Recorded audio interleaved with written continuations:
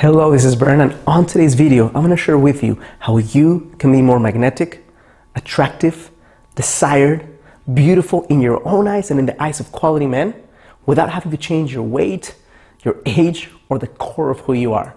Stick with me.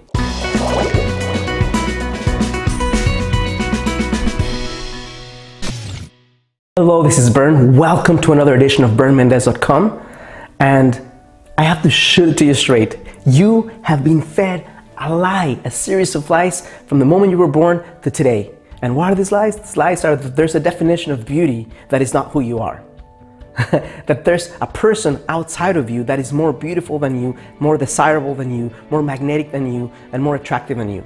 And the moment you believe that BS is the moment you start shining less light, the moment you start acting in a way that makes you less beautiful, not because you're not, but because of the way you're thinking and acting and showing up in the world. And the problem then becomes that you become a self-fulfilling prophecy. You feel you're not beautiful enough, you act in a specific way, you get that type of result back from men, and then you say, see, I'm right. And then you do it again and again and again until it becomes something that is part of your identity. The lie you've been fed is that there's a specific ideal of a woman, that magazine covers show true beauty, but that what you see in the mirror is not. The lie is that gray hair is lesser than colored hair. The lie is that a small pointy nose is preferable to a bigger nose. The lie is that there's a specific hip to waist ratio that makes men flock to you.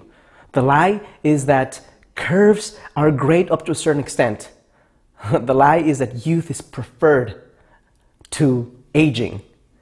And the resulting challenge from this is girls, teenagers, and women growing up with less self-worth, more anxiety, less self-expression, and then the results that come from that are taking more crap from people around you, right? Including men. Here's the truth, because I promised you, how do you become more beautiful, more desirable, more magnetic today, not 5 years from now, not after you do a diet, not after you do a program, not after you change some type of clothes that you're wearing. You can do all those things if you want, if it makes you feel confident and comfortable. I have nothing against it, but that's not the defining factor that will make you become irresistible to men. Here's what is. Radiance. You know what radiance is? It's your birthright. It's your inner light, self-expressed into the world, unrestricted. That creates attraction, that creates desire. You know what creates desire and stepping up from quality men? Vulnerability expressed with healthy boundaries.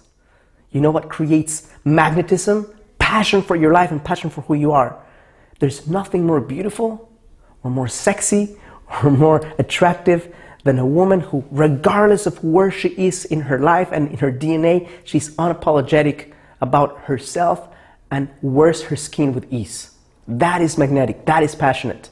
The truth is, if you have curves, that's awesome. If you don't have curves, it's awesome too. If you have straight hair, awesome. If you have curly hair, awesome too. Thin or thick, whatever you are right now, however you're showing up in the world, the thing that will make you shine more light is understanding that beauty is a mindset.